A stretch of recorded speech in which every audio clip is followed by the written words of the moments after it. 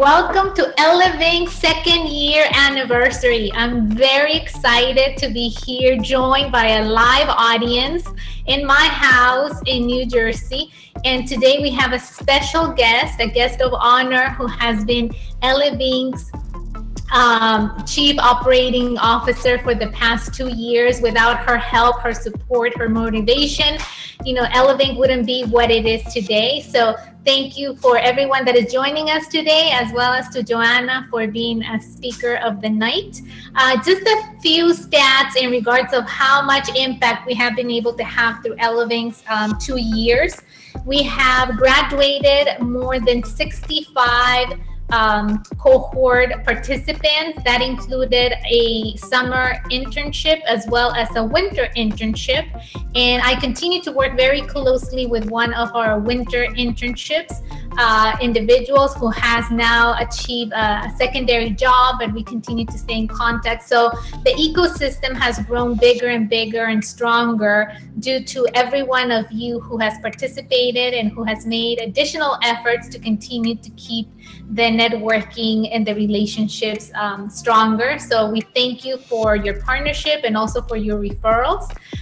Over 300 people have been impacted through the different summits, the volunteer activities that we have conducted, and all of that in 2 years. So we're starting our third year practically tomorrow. So looking to grow stronger and to be able to capture new areas and continue to elevate and motivate the cohort participants for to help them achieve their dreams.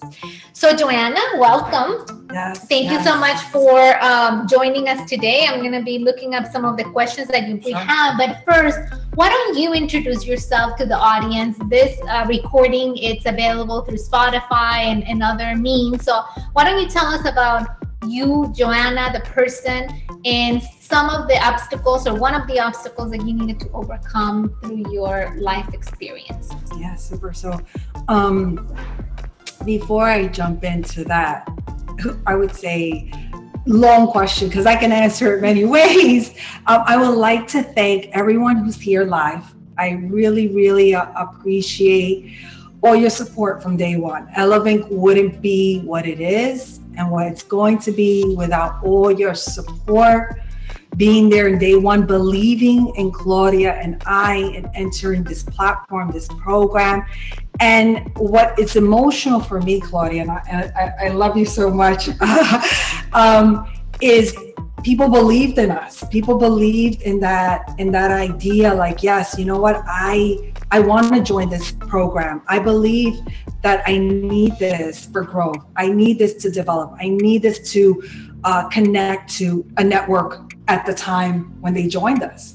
So being here 2 years later and seeing familiar faces for the first time, it's very emotional and humbling for me. But thank you for this opportunity to share my story at Elevink in a very important day, a two-year anniversary day that will be remembered. So thank you so much. Thank you all. So I'll start with my story and things that I had to overcome to be where I am today. And I think it started with my childhood. When I was a child, I had a lot of confidence issues. I was one of the girls that stood quiet in the room. I was one of the girls who, was kind of not paid too much acknowledgement, too much attention. So all throughout my, older years, even as I got to adulthood, I had to overcome confidence. I had to learn how to believe in myself and bring my authentic self forward. Not be fake, not try to fit in the room because that's what the room looked like, not try to connect people and be someone I wasn't. So for me, that was a major obstacle that just to the last three to 4 years, I really found myself. Not through just my education, but also expanding my network, connecting with the right people. I started finding the real, true Joanna, finally. And I would say when you find that real person, you're able to overcome any obstacle that's gonna come to you. And throughout my time, I overcame, childhood challenges, being born and raised in a poor community, not having the resources that I needed, ESL being my first language, being most of the time in remedial English courses because I did not write well. So those were some of my childhood challenges. Of course, as I started getting into my corporate career, I had different challenges. Some of my challenges was being different, the only one in the room that looked like me, being the only one that would show up to certain meetings in corporate America.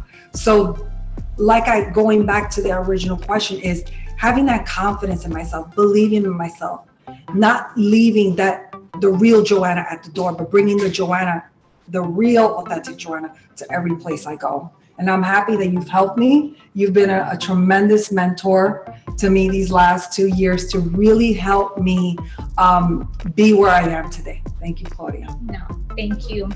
So today's topic is pursuing a higher education and aligning with your passion. That's the topic or the theme for today. So along those lines, tell us, at what moment did you realize your potential and your desire to pursue a doctorate degree? So I think it was never about the question, did I have the potential? Because we all have potential in us that's untapped. The right question is that, did I have the guts in me to pursue that higher level education? And I'll never forget how I made that decision. I remember when I was a young girl in second grade, they were going around the room and they were asking the students, hey, what would you like to be when you grow up? And I did not know. This was like, you're talking about 30 something years ago. I didn't have exposure. I didn't have exposure to careers. I didn't know, I didn't have any role models. And just what came out of my mouth is the first thing that I thought of. And I said, a doctor. Now, did I know which doctor I wanted to be? Did I know? No. The only thing I remember was that time where the teacher looked at me and said, are you really sure you can be a doctor coming from this area? That wasn't a good response. Mm-hmm. So I put that aside and I tell you the story because sometimes what other people tell us affect us in our decisions as we get older. So I kept the doctorate, the doctor mind, the doctor decision to the side. I hid it because I was hurt at that moment. And I won't forget back in 2017, I was on the other side of my kitchen counter and my husband was on the other side. And I said, Ruben, I know there's more in me. I know there's more potential in me. I just need to connect to it. I need to take the steps necessary to connect to that potential. And out of nowhere, Claudia, he opens his phone, finds Liberty University, and said, Joanna, I think you should go back to school and get your doctorate. I was stunned. I thought he was going to come up with something else, but he had heard my story a long time because I've been with my husband 25 years. My husband knows me really well. Really well. He knows my pains, my struggles. He knows me very well. Good days and bad days. Good days. It's not just good days. He knows when Joanna has her bad days. He knows. I can't lie to my husband. I can never hide anything because forget it. He'll catch me. So he comes out and shows me that. And I said, do you really think I can go back to school and get my doctorate? I have two kids that are special needs. I'm married. I made up every excuse that you can make up. And that's what we do with ourselves. Mm-hmm. We have it all in us, but we make all these excuses that by the time we get to the last excuse, we talk ourselves out of it. And that's what I was trying to do in front of him. And he said, no. You're going to go read this. you're going to do your research, you're going to look into it, and I want you to come back and tell me why you can't do it. That was a tough question when he told me, come back to me. I was like, I left that kitchen counter and I went and did my research. It was on a Saturday morning. I did my research. Eventually I spoke to him by Monday. And I told him, I think I'm going back to school. I'm going to get my doctorate. I'm going to go pursue my doctorate.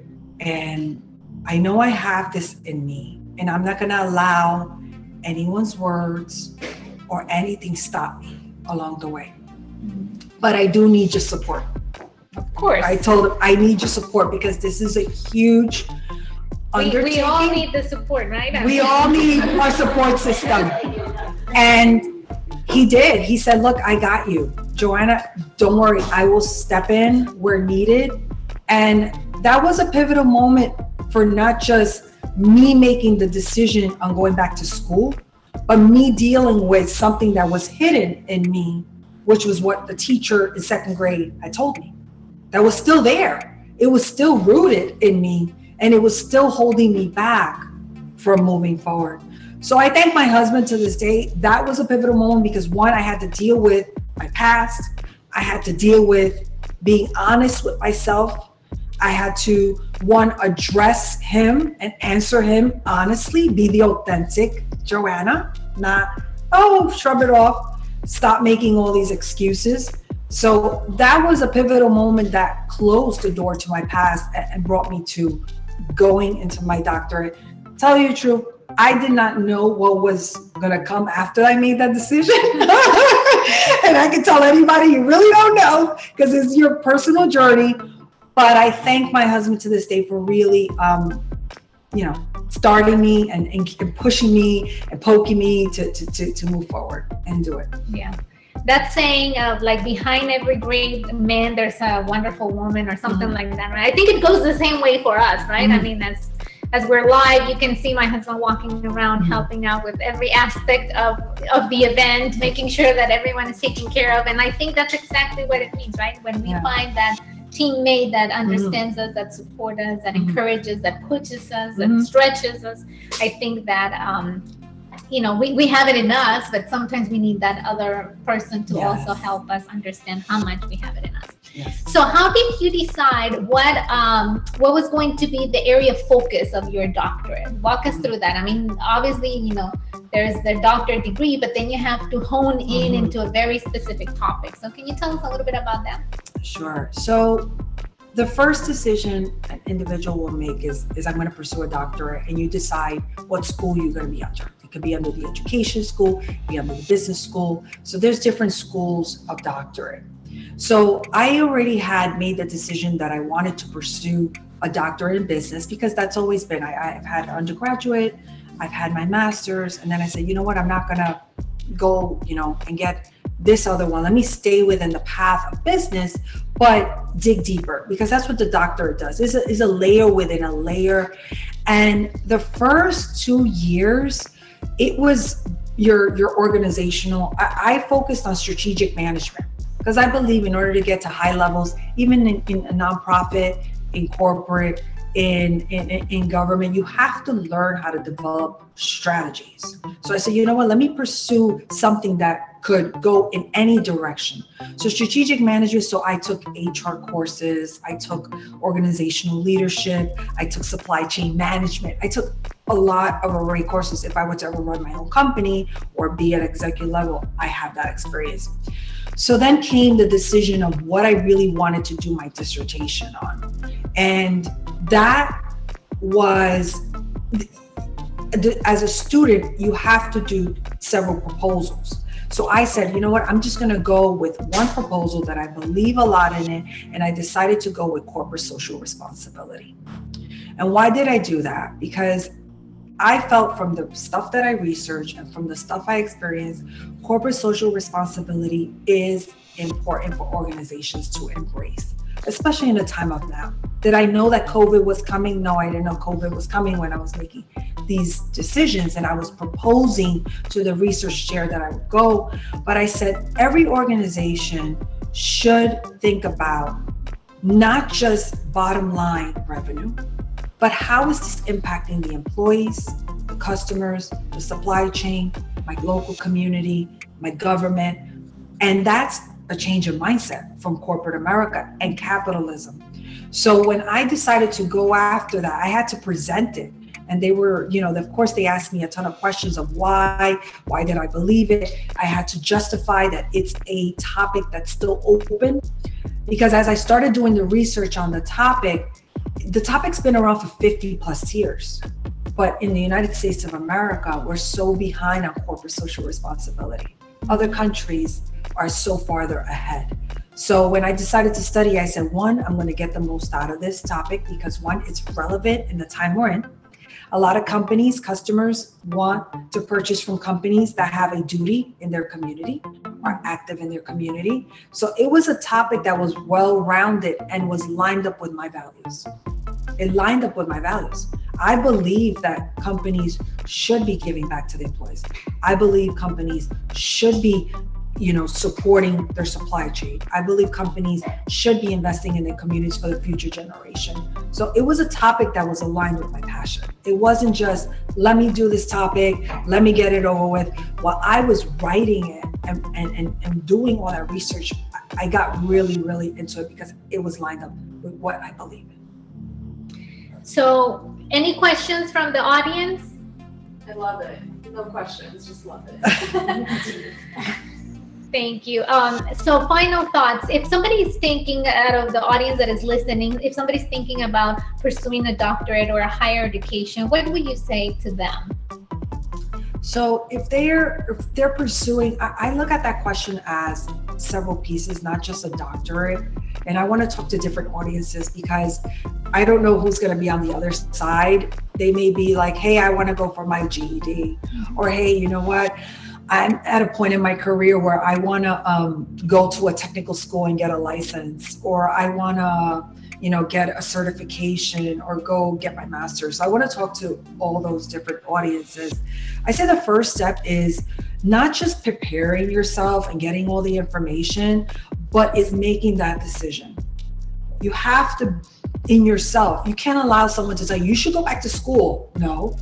You have, as an individual, have to make that decision and say, I'm going to commit to moving forward and getting more education, because this is not just it's going to be a piece of paper or a diploma I'm going to hang up. It's something that it's ingrained in you. You will get exposure to rooms that you've never been in. You will get exposure to people that you've never connected with. You're going to stretch yourself. So my first advice is make a commitment to yourself. Make that decision. Second is, if you put any education, I hear my husband always in the background telling me, what's in it for you? What are you going to get out of it? Did you do all your research? And did you answer every question you can answer? If someone asked you, why are you going for that technical school? Why are you going to go back and get your master's? Is it just to have it under your name? Or just to have it, or does it mean something to you that's going to accelerate you in certain areas? So do your research, answer those hardcore questions when you're going to decide to get an education and go back to school. And justify you, like we said in Elevink, create your own business plan. That is part of your business plan. Not just say, I want my master's, but why? Why do you want to get your master's? Why do you want to get your undergrad? What is it going to do? How is it going to take you to a different place? How is it going to grow you? How is it going to stretch you? And the third thing I say advice is, after you make your decision, you're committed, start talking to that support network. Support network is so important, even at the undergraduate level. I tell students when I speak to them, you need a support network. You cannot do it by yourself, because there are going to be days which things are going to be tough for you, and you cannot quit on yourself, because you're quitting on yourself. You're not quitting on your parents or your partner or you're quitting on what you can become. I always tell people life is about growing and developing. That's what life is about, growing and developing and moving to that next level, the next stage in your life. So get a network behind you that's going to support you, friends, family, people that are going to make you accountable. That's what I did for my doctor. I had people calling me like after a bad situation, and like I was like, oh my God, I was in tears. I didn't pass that paper. I did not source it correctly, because the research chairs are very tough. And when it's going into the doctorate school, they will look at my paper, they would critique it. And I mean, it was red all over. And you could feel like, oh my God, I don't write well. Oh my God. But I had friends that would call me and be like, don't worry, you got this, girl. Get back on your feet and get back in there, correct that paper, maybe take a little bit of a break. It's okay, but don't take a long break. They would make sure don't take a long break, and they would check on me. So I believe in network, family support, you know, really as you're going through your journey of education and growth. And you have to know yourself, accountability partner. So I can tell you that for my undergraduate, Vanessa Green became my partner in crime. We will meet at the parking lot at 4:30 in the afternoon. We will walk together to our classes. We will walk back every single day, Monday through Thursday. We never missed a class. We were pregnant at the same time. And, you know, like I was accountable to meeting her at the parking lot, but then from there on, every night was easier. And then Carrie, for my master's degree, we used to work in the same city, and we will meet outside my home. We will carpool every Monday morning for that master's class. Same thing. The only time I missed a class was because there was a bomb threat and I couldn't get out of the building, but that was it. But I completely understand. Yes. And you are my accountability partner for Elevink, right? So I know myself. I know I want to achieve things and I want to get through things. But I also know that if I have somebody there, that it's going to be next to me, kind of making sure that I, you know, it's my responsibility, but I become more accountable when I have that partner in crime. So whatever it takes to make sure that you're getting to where you want to get. Yeah. Okay, so this is getting us to the end of our session today, and I would like to just open it up for any final words, Joanna, that you may have. No, I think for me, it's like I said in the beginning, this is a very humbling time for me to connect with all of you. I am definitely looking forward to Elevink Year 3. There's always work to be done. There's always impact and influence that the work that we do will impact the next generation, the people that need it the most. And for me, you know, I want to make sure that I give hope to other people who are going to be seeing this video that, you know, being a Latina, you can get your doctorate. Being a Latina from a low income community and from, you know, not privileged, not having all the resources, you can still break barriers. And it doesn't matter how old you are, because I tell people that it doesn't matter how old you are, you can still get things done. You can still achieve. You can still go back to school. You can still get your degree. It doesn't matter. So I hope this video gives hope to people, knowing that, you know what, we're all in different stages in our education, our learning and development. But we have to put effort in it to continue walking it and continue growing. Thank you. Yes. Thank you everyone for joining us. And, you know, we will start the next season 3 of our podcast in September.